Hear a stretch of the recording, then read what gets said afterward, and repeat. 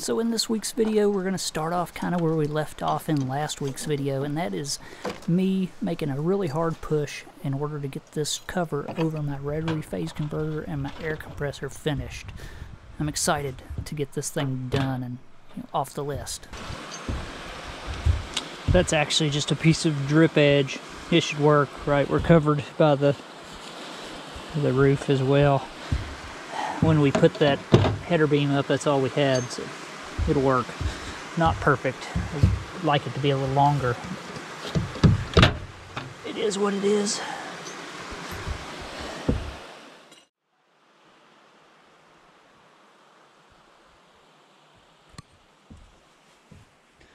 The roof of the shop looks pretty good.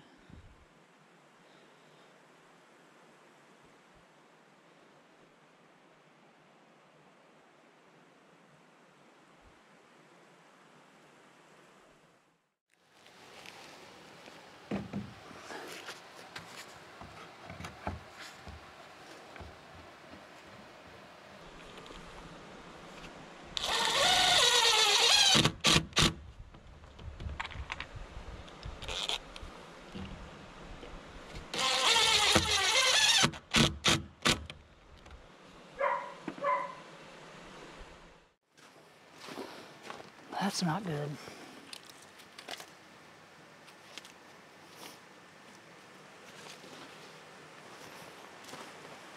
So as far as the supports for this enclosure, I'm heavily debating on whether I want to do that angled post, like I'd mentioned in previous videos, to avoid a post right on the corner. That would limit my access around the building with any type of equipment. So not to mention that I don't think that it's going to look all that great either, and be right in the way if you try to walk out the door, and to the right. So what I'm thinking of doing is just putting another post about here. My posts won't be evenly spaced, but that doesn't matter really. Putting another post here, which is inboard of the corner, and then putting a brace from the corner to the post to maintain my access around the building and still support this end. I don't know. Decision's decision. I guess it's 6 or half dozen.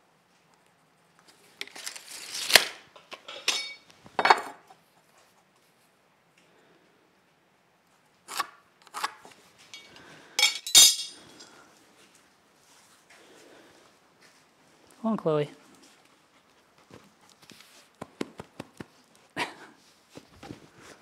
Hi. Hi, Bubba. Hi, Chloe. Go on. Go lay down. Go on. Go on. Go on. Go on.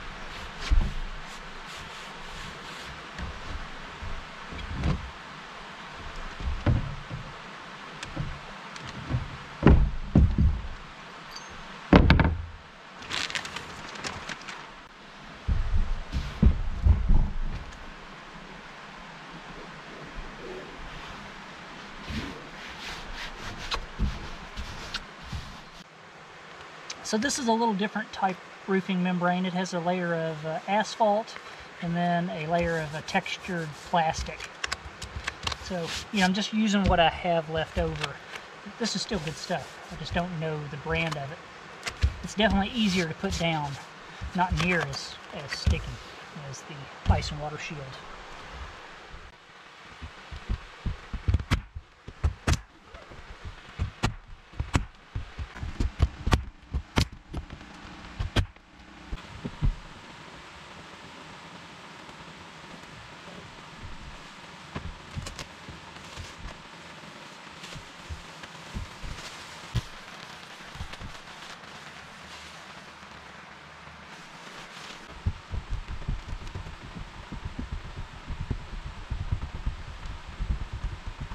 This stuff is easier to put down, that's for sure.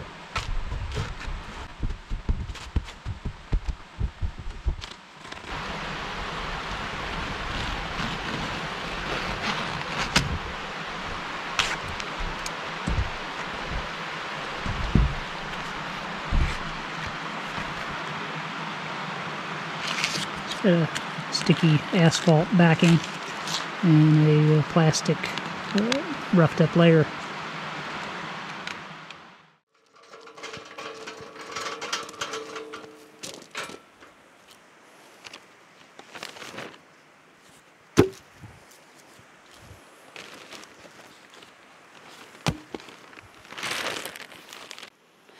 So on our little roof out back, it is 8 feet by 16 feet, so that's 128 square feet, I think. And then each bundle of shingles will do about 33 square feet, if I remember that correctly. Not long ago, if you watched, I did the roof on the shop with these exact shingles, so they'll match. So what is that? 128 square feet and then 33. So what we need? 4. Got 4, maybe 5 bundles. So not a lot of shingles really to do that small roof.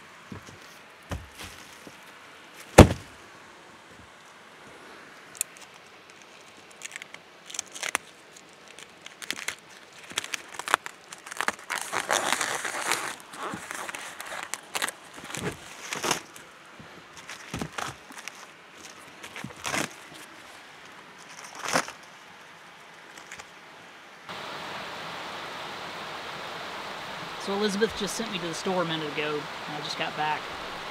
She's mad at me at the moment. She said, I need you to go pick up some milk. And she said, if they have eggs, get 6. I said, alright, I'll do it. So went to town, got what I needed, got home, and she said, why in the world would you get 6 gallons of milk? And I said, they had eggs.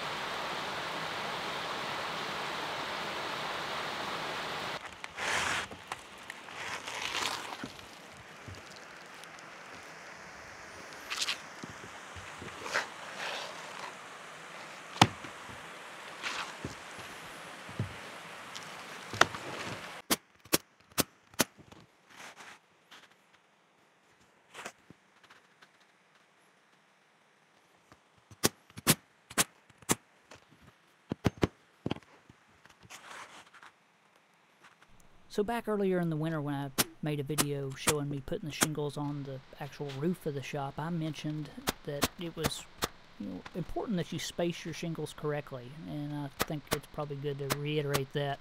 Now each one of my shingles, there's only 5 inches of each shingle that's actually exposed.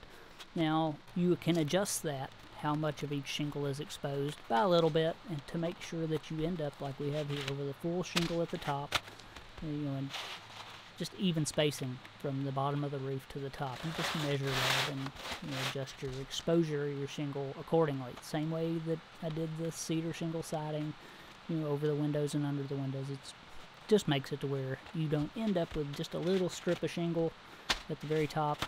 And it looks nice. So all this is getting shoved up under the drip edge there, and then it'll be nailed down, the drip edge will, to where it lays flat against the roof, and then sealed with some asphalt sealer. So I don't expect to have any leaking issues out of this little lean-to roof.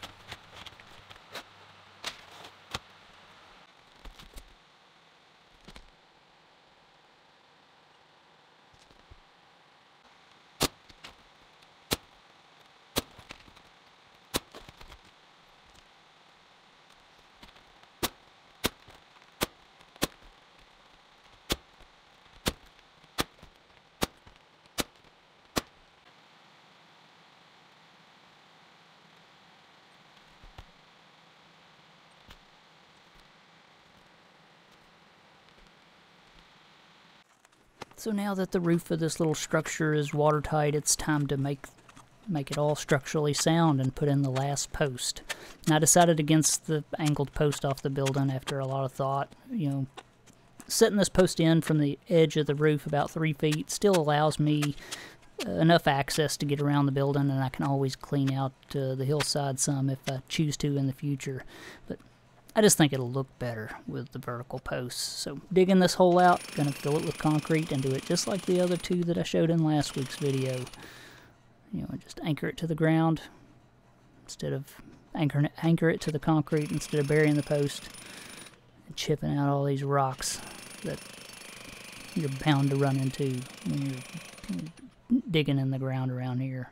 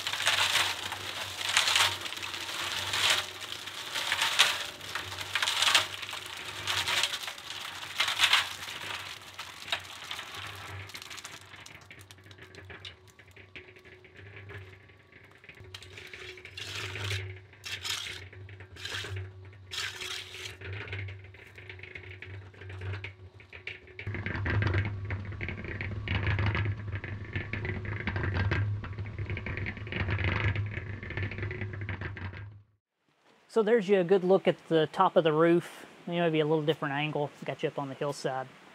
Now this is only pitched 13 degrees. In roof pitch, I don't know what that is. I didn't worry about figuring that up because it didn't matter actually. I needed a lot of clearance here in case I want to bring equipment in to move the compressor out or the phase converter. I couldn't go any higher on the back with the header because of that's where the block stops. So it was kind of a compromise with this angle.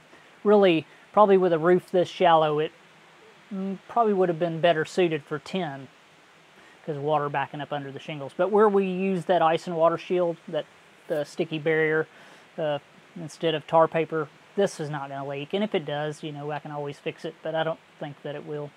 So still got to set this post and put a couple more braces in, this post is coming actually towards me about 3 feet, so I can still maintain decent access around the building. I didn't want this any lower, right? I didn't want to, I mean, it's already pretty low, and I'm pushing it on clearance through here, so just what I settled on. I think it'll work just fine. Looks good.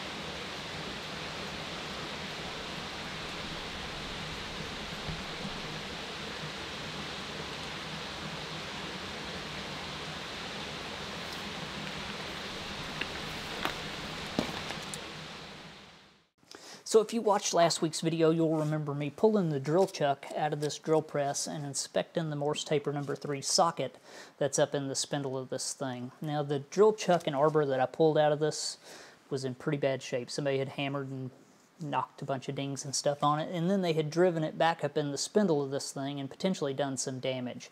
When I felt up in the spindle, I could feel a few little spots. I mentioned that I was going to order some reamers to try to remedy that and get this spindle as close to factory condition as I can. So I did, and I got them in, both a roughing reamer and a finish reamer. Chances are we'll just use the finish reamer. So let's pull the drill chuck back out of this thing. I'll show you these reamers, they're pretty neat, and we'll try to see if we can't recondition this spindle socket.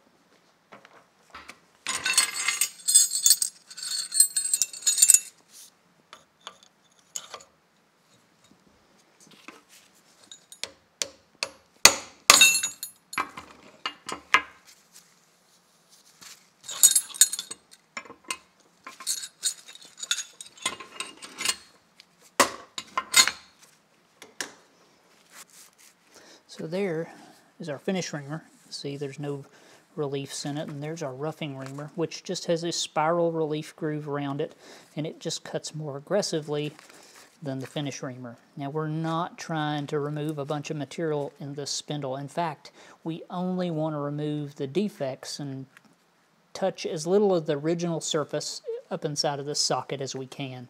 So this is all going to be done by hand. We're going to go real slow. Let's see if we can't get a good job with this thing. So I've got the reamer and the tap handle here. I'm using quite a bit of oil on this thing. And just gonna put it in the spindle there. I've got this drill press in low gear. And I'm not gonna turn this reamer backwards, only forwards.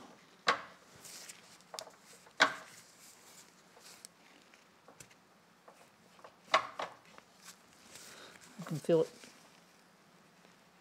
it cutting off a few high spots.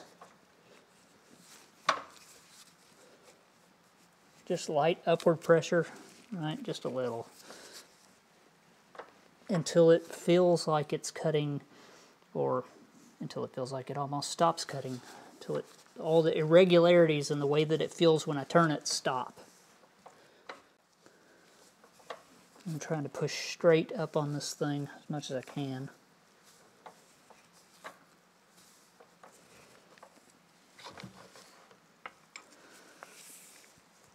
And we did remove some material right around where the ring that I felt up in there was. Wow, that feels a lot better than it did. So that's it. You buy that reamer to take off just a little bit of material, but imagine those high spots sticking out in there, and when you drive that taper up in there, basically the only place it will touch will be the spots that are protruding from the old damaged reamer. So this will make, what I did will make this fit better. So I just got done wiping the spindle out. Got all the oil that was in there out of there, any of the chips and stuff that was in there. And now I'm just precision stoning the arbor that's going to go up in there. These are the precision flat stones that I got from Lance Baltzy. Super nice guy. 26acremaker.com, I believe, if you're interested. They're Norton stones, and he does a really good job on them. So I'm just going to stone this off to knock any high spots off of this before I put it back up in there.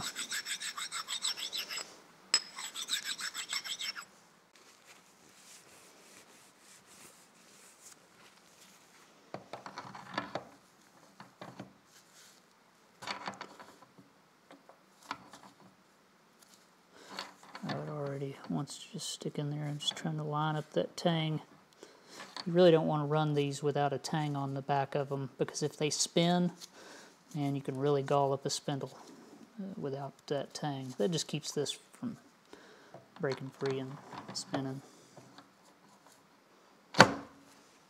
Yeah, that even sounded better.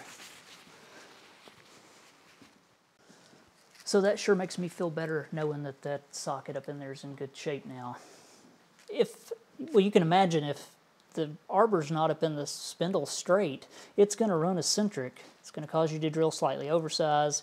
Now, this is not a milling machine, and we're not too worried about the, the tenths on our drilled holes. That's what reamers are for. But you get the idea. We want this to run as good as we can. We want this to be reliable and stay up in the socket. If you have one that keeps popping out, that's a good indication that the socket or your arbor or both are in bad condition, and you can easily fix that with a reamer. You just don't want to overdo it. But there you go. Glad to have that done. So check this out. It is a dehumidifier that I picked up for $15 used when I got this workbench and I got the hydraulic lift. Now, I've been running this thing in the shop all day, about 8 hours, with the doors closed, and I want to show you how much water this one unit pulled out of the air that was in the shop here. So pretty impressive. Probably 2 liters, I'm guessing, which is a lot of water. And probably get another one of these to put on the other side of the shop just to help keep the humidity level down in here and keep my stuff from rusting. They're neat, and they definitely work. It's a lot of water.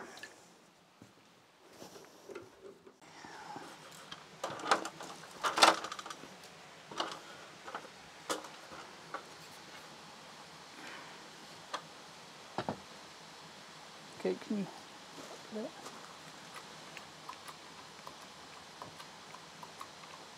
Oh, right. Oh. A little more. No, that's good. That's good right there.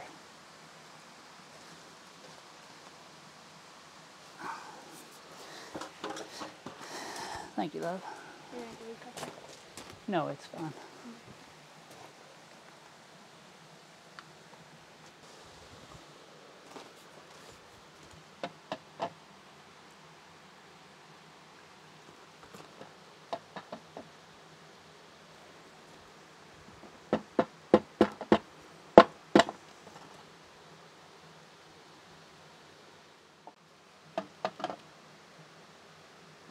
Can you hold that there, please? Just hold it right like that.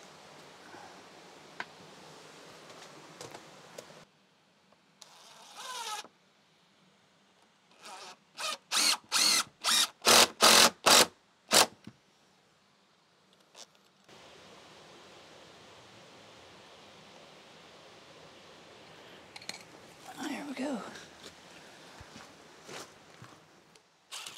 Ready?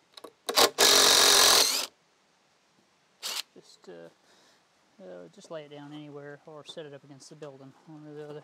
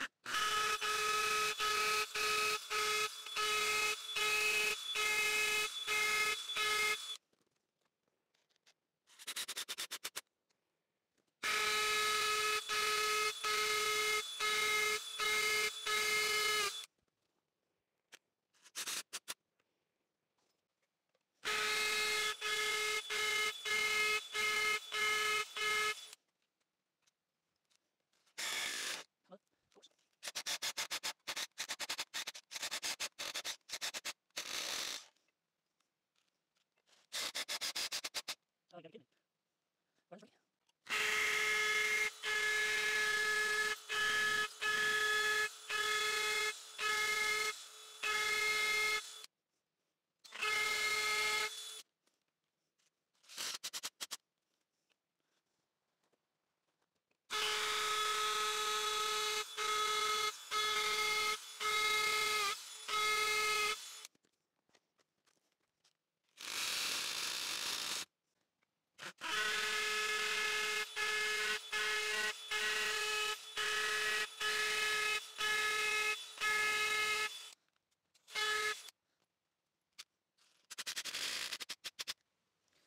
enough.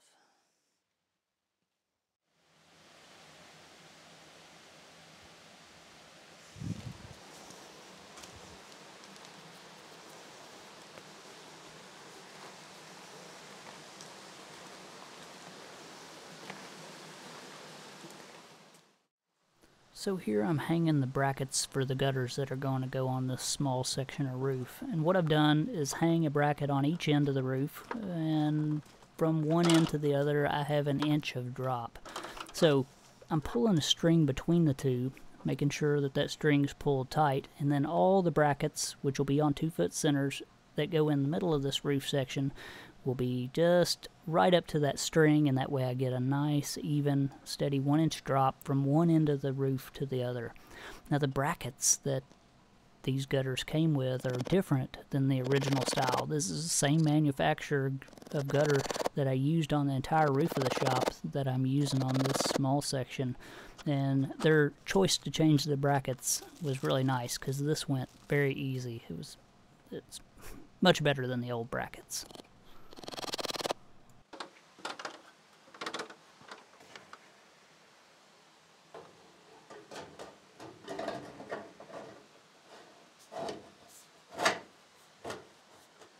So these are the same brand gutter that I used all around the shop, but they changed their mounting bracket, which I really like, this new style. You've got a bunch of cradles brackets, which I just put up.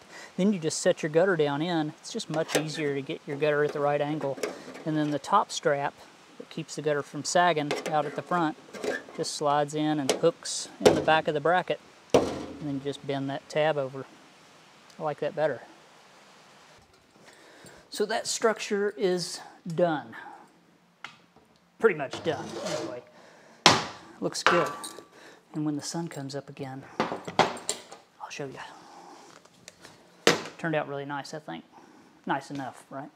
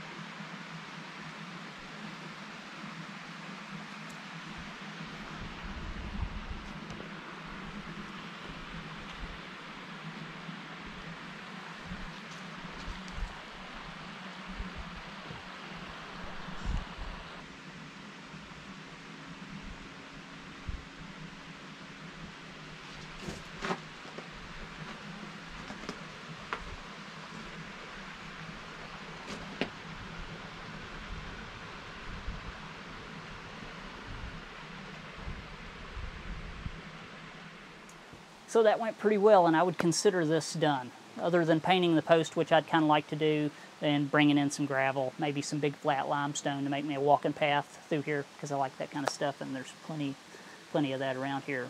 Now, if I had to do anything over, I probably would have went 16-inch centers on my joist spacing instead of 2, but really I don't foresee any problems with this thing being able to withstand the weather that we get around here. That is 5/8 ply. Those are 2x4s are treated, held up by joist hangers, screwed into this fascia, which is 1x6, and they're tied in with the Simpson strong ties through the end. So I don't think it'll have any problems, but you know, I'll report if it does. I'm not a construction guy, but this went up in about 3 days. That's me counting a few afternoons that I worked and tying it all together into days. So not very long really, in my opinion. Went so well actually, I'll probably do something like this in the future out in the front of the shop, although a different design, because I don't want the central posts and stuff. So we'll see. You know, it'll be a while before I do something like that. But for now, at least my equipment is not getting directly rained on. We may enclose it, but you know, that's all future stuff. Looks good. I'm excited to check it off the list as done. So I got another video coming out today, so watch for that. If you're not subscribed to the channel, please do that, or else you may not get notifications when I post a video. I know a lot of guys only watch for my videos on Saturday morning, and if I post something during the week, you'll likely miss it. So make sure you're subscribed to the channel, that way you don't miss anything. There should be another video out today, and in fact it should be out right now, on my new machine reveal and repair that I talked about in last week's video. So search my channel, click on my little guy, it'll take you there, and you'll see what I'm talking about. So that's it for this video anyway. Thanks for watching. Thanks to my viewers, patrons, subscribers, anybody who's supporting me on this adventure. And that's it. Hopefully I can get brakes on this truck, because as you can tell, they're kind of smoky. So that's it. Thanks for watching. Brake caliber. And I'll see you next time. The birds fly south as the light leaves your eyes. Hold on to your dream. Oh, I know you wanna scream. Since the day you're born, you're just a flower on your own, waiting for the sun to blossom, hoping to break through the storm.